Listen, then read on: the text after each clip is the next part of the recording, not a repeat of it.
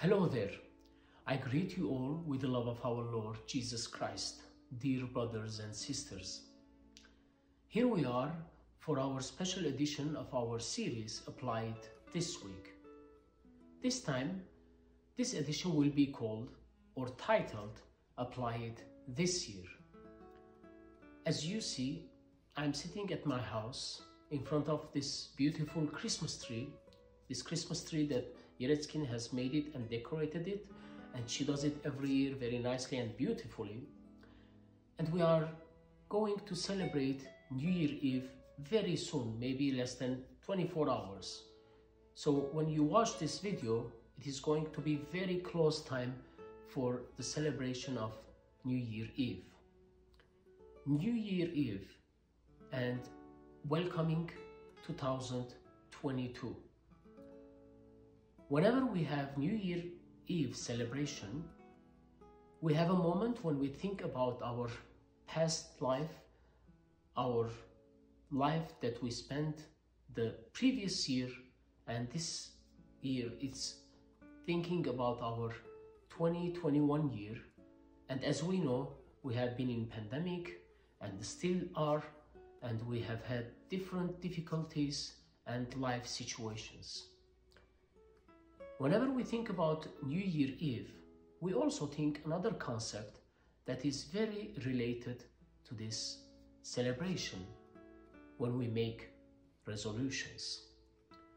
Every time, every year, we have some resolutions that we make ourselves for our health, for our habits, and we make some decisions or commitments that we are going to quit a bad habit, or we are going to do more exercise the next year, or we're gonna lose weight, or we are going to become more organized individual, and we have different resolutions that we make. All these resolutions are related with our physical health. However, there is another concept when we can also make a resolution for our spiritual growth or our spiritual health. Today, we are going to explore together how we can make a resolution that is related with our spiritual growth or spiritual health. If we think about the word resolution, resolution is the idea when we have a firm decision to do or not to do something. And in this case, it's a resolution when we quit doing something which is bad for us, or it's not good for us and for others. When we think about the spiritual resolutions, we can think different concepts and we can relate with different perspectives. And I'm sure whenever I talk and when I speak to you now, you can remember or you can think different resolutions that you can make for the next year. But today, I will share with you two resolutions that I would say it's common and in general, everybody can apply in their life and apply it during the year and every day. The first resolution that I would suggest is read the Word of God. Whenever I say read the Word of God, it is really important in our life. If we would like to make any resolution and it's related with our spiritual life, we have to know God's Word. We have to learn God's Word, and we have to read God's Word so we can find out what God's will is. If I don't know what God wills in my life, if I don't know what Jesus wants from me in my life, or how Jesus lived his life, I cannot relate my resolutions with Jesus or with God. So it is important in our life to read the Word of God. If we read it every day, we will learn something new, something related with our spiritual growth and spiritual health, and that will help us so we can become more close to God and more faithful to God. This is my first resolution that I would suggest. My second resolution that I would suggest and I would share with you that you can apply during 2022 is visit God. When I say visit God, that means, first of all, I have to think where God can be. We know that God is everywhere. However, there is a place where God abides and where God's presence is always there. And that place is called church. When I say visit God, that means visit church.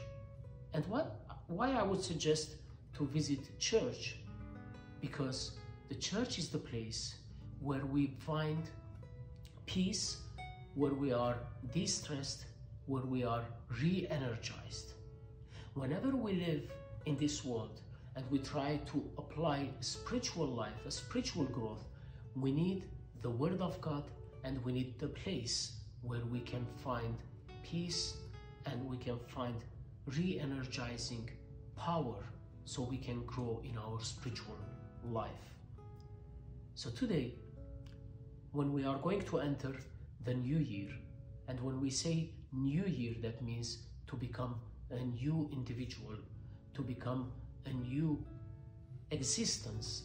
And that's why I would suggest those two resolutions that we can apply in our life. Let's have our commitments that we can make for the next year.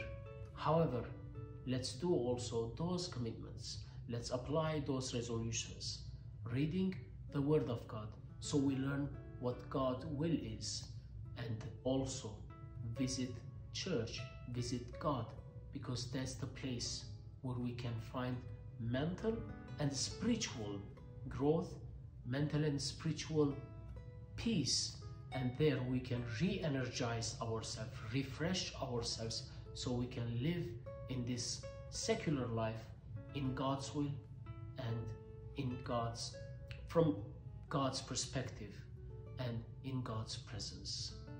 So I wish you Happy New Year, a blessed year. May God bless you.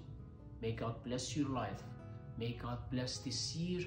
So whenever you start this new year and you make your resolutions, let those resolutions become true in your life and apply in your daily life and experience God's blessing, and let the 2022 year become a blessing for you and for your families.